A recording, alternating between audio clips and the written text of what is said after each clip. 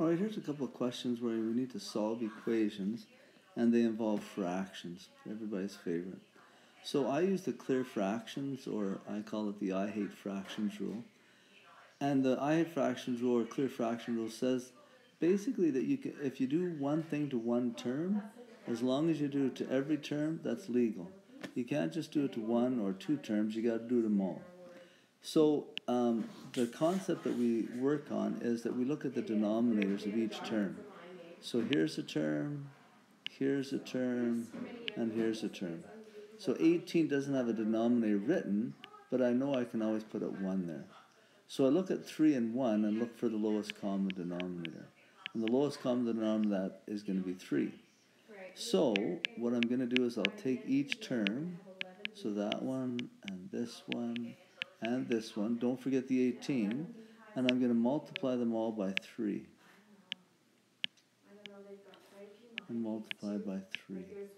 Okay, so on the first one, 3 times negative 7 is negative 21, divided by 3, I think, is negative 7x.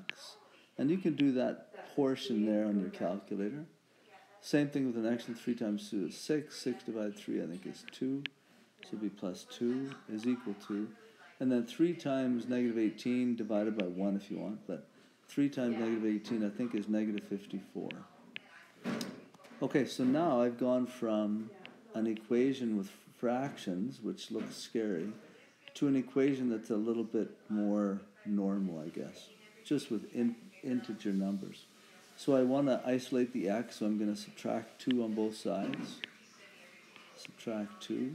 So this would be negative 7x is equal to negative 56.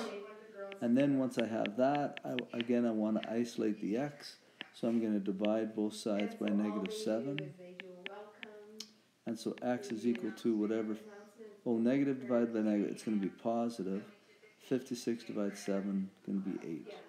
Okay, so 8's my answer. Let's try one more, just for fun. There we go. So we got more fractions here. So what I need to do is I need to multiply every term by a lowest common denominator.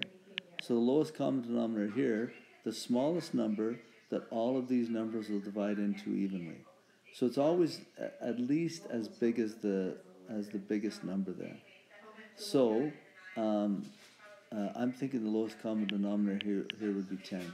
You could use 20 because 5 and 10 will go into 20. You couldn't use 15. You could use 30 because 5 and 10 will go into that. And those would all work, but it's easier to pick the lowest one.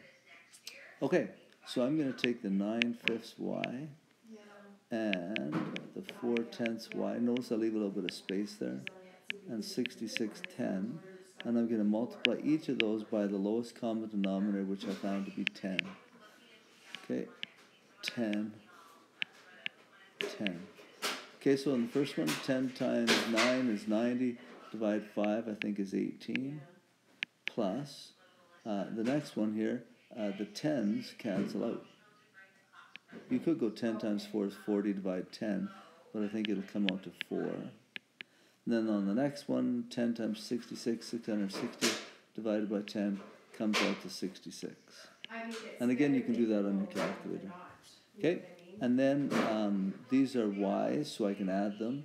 So that'll be 22y is equal to 66. And then divide both sides by 22. Divide 22, divide 22. So y is equal to 66 over 22.